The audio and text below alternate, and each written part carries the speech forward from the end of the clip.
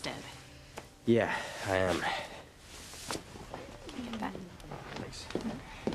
Here's your darling daughter, Miguel. Hey, Maria. Thanks, Tabitha. You've been a huge help to Kay and me. Oh, well, Kay's been a great help to me, too. You know, it's moments like these that make juggling college and work worth it. Oh, it's okay. It's okay. Daddy's here. Dinner was great, Kay.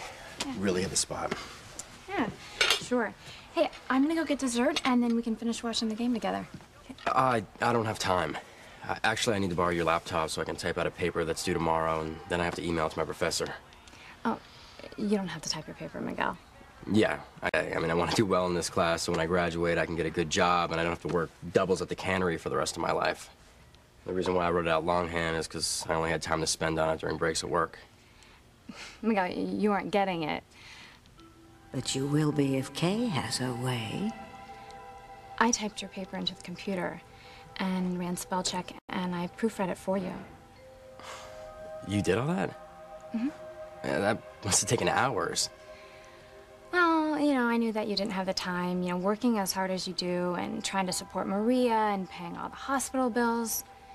So whenever she was napping, I was typing. Thanks, Kay. I'm really touched. Well, we're a team, you know? I want to do whatever I can to make your life easier, Miguel. And typing your paper was just, you know, a little something I could do. Thank you. Yeah, I can't tell you how much you doing that for me means to me. Things are going just your way, Kay. Now, if you can just get Miguel into bed tonight, you will finally seal the deal. Man, feels good just to kick back. Oh, your hands, they're all calloused from working so hard. Yeah, sorry. It kind of goes with the territory. No, you don't have to be sorry. I think it's kind of sexy. Miguel didn't pull away. Okay, he is signaling me that he's ready for us to be intimate. This is the night that Miguel's gonna make love to me. Miguel. Miguel.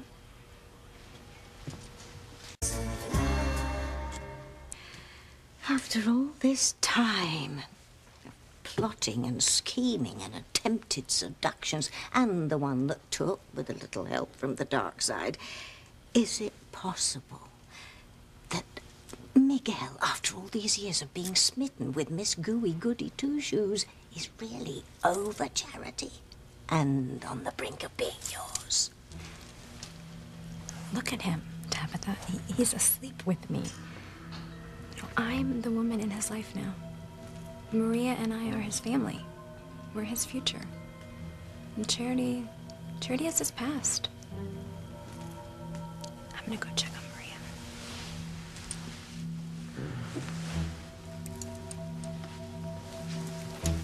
I need to come with you and check on Endora. She and Fluffy have become bosom buddies. There's no telling what mischief they're getting up to.